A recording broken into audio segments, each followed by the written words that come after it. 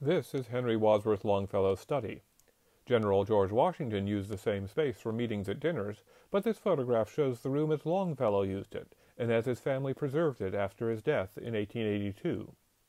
The National Park Service cares for this study, the workspace of America's most popular poet in the 19th century. But over time, artifacts and furnishings inevitably suffer damage and deterioration. Longfellow's portable writing case, for instance, had broken into two pieces, with its contents corroding. With the promise of support from the Friends of Longfellow House, Washington's headquarters, conservators for the National Park Service restored the writing case and all the items that came with it, including the key that they found lost inside the lining. We count that as a success.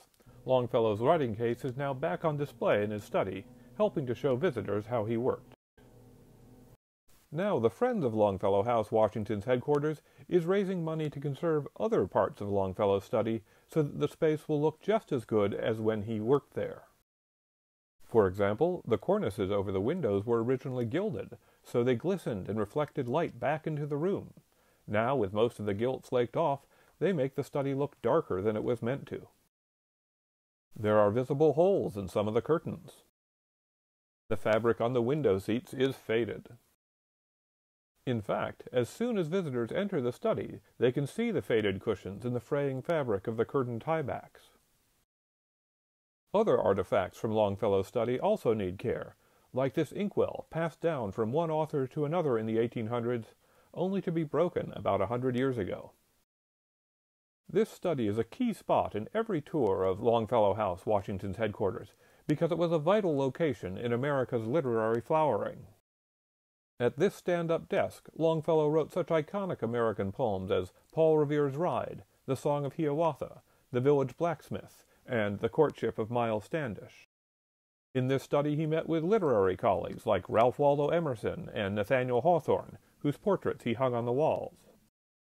Here Longfellow also met with his best friend, Senator Charles Sumner, and discussed the great political causes of the day, abolition and civil rights. This study is also a family space, where Longfellow's wife and children could find him napping in his chair in front of the fireplace when he was supposed to be working. The Friends of Longfellow House, Washington's headquarters, wants to make Longfellow's study look as handsome and as accurate as possible, equal to its importance in American culture. Working with the National Park Service, we know how much money we need to raise to achieve that goal.